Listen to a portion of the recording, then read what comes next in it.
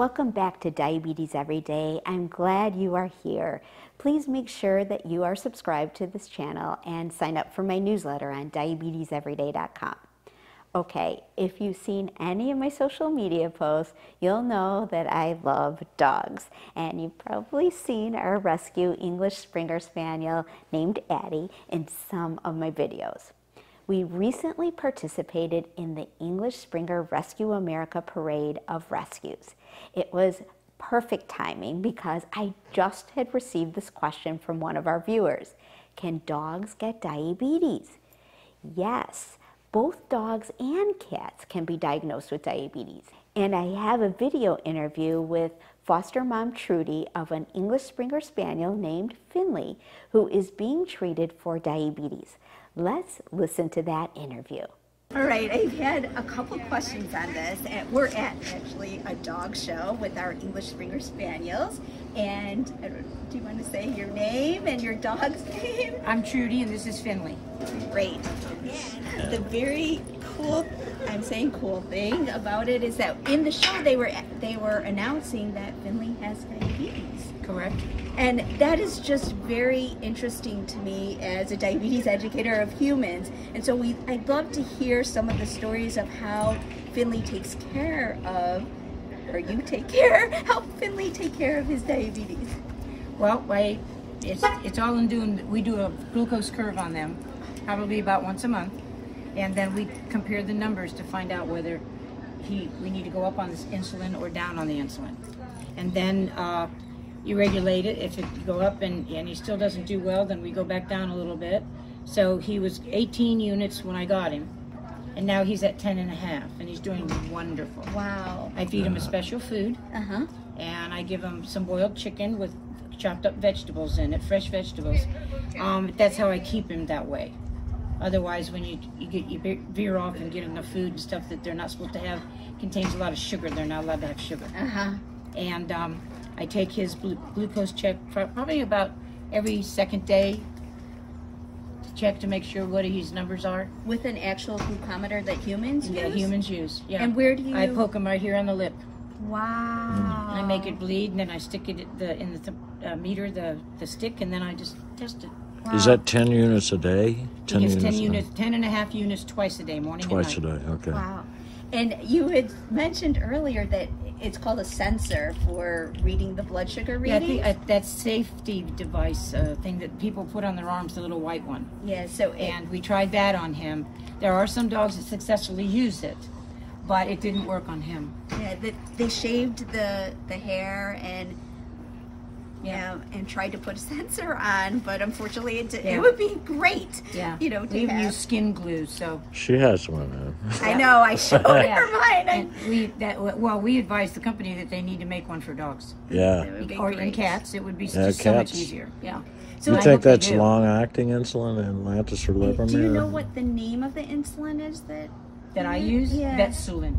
Vetsulin. Oh, so it's specifically for the. Well, I'm assuming the dogs because I get it from the vet. Yeah, I buy it there rather than the drugstore.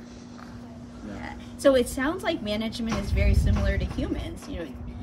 Yeah, what you eat. He's taking insulin. Right. And what about the exercise regimen? Is there anything specific? We go to the park every day, and we go for it. It's probably about 2 miles. Just walk slow. And he gets that every day. Plus he goes out in the yard and tries to eat my cat. Normal dog stuff, huh? That gives him, normal. That gives him a little run, so he gets his exercise. It's great. Yeah. And when you check the blood sugar in the lip, to think about that. Does he ever cry? No, he doesn't even. No, because the needle is so minute that you can't see it, and it's on the actual little shooter gun that they use on people. Yeah. How old is he now? This dog? How old? 13 and a half. 13 and a half. Of course, he's blind too, and he's deaf. But yeah. So I treat his eyes, and he looks good. It's all part of the diabetes thing. Yeah. Yeah. And do you know when he was diagnosed? When he actually got the diagnosis? No, I don't. Yeah, because he's a rescue dog. Yes. So, yes. He's rescue and he's in permanent foster care. So everybody he's being taken care of very, very he's nicely. Doing real well. He wasn't doing good when I first got him. Yes. Matter of fact, I was at the emergency clinic an hour and a half from my house twice. Wow. But it's just a matter of just sticking with it. You know, people feed their dogs things that they shouldn't have because it makes the people feel better. Yeah. But he gets the special food, which is a veterinarian blend food, and he gets his chicken and his vegetable twice a day, and that's it. Nothing. Great. Nothing else. Right. Piece of chicken for a treat when he's a good boy. Yeah. Yeah. But that's it. That's Fantastic. great. So it is basically mostly people, but you know, dogs can't cheat if they don't get it from me, right? Right. Yeah. We should exactly. learn. I often am putting my dog in my videos about the things that they could teach us. Yeah. Oh, absolutely. And it's all Because he crashes like people. Yeah. You know, So he has had a low blood sugar. Oh yeah, and he wags back, he weaves back and forth, and then we had to carry him to the car, and I took him to the vet. Wow. And of course they have to, you know, get him started back up again and give him they give all him of the some treatment. glucose, Right, to get his blood in, sugar up. in an IV, right, to get his sugar back up, and then we start over again and go to the next level and see what we can do to change it. But right now he's been doing good now for probably about 4 months. Haven't had any problem at all. Good boy. I'm telling you, he looks great and Yes. just beautiful. And yay for coming to this parade. We were all in this English Springer Spaniel parade today, Yeah. showing off our rescue dogs. Well, we thank you for coming too. Yeah. We It's always a pleasure to have everybody up here that rescues the dogs. Yes. It's just such a pleasurable event. It really is. I gotta tell you, I shed a few tears going around that little track. Yeah, exactly. A couple notes to follow up on that interview. The type of insulin Finley receives is for dogs or cats, and it's called Vetsulin. It's an intermediate acting insulin similar to humans taking NPH, which is an older type of insulin.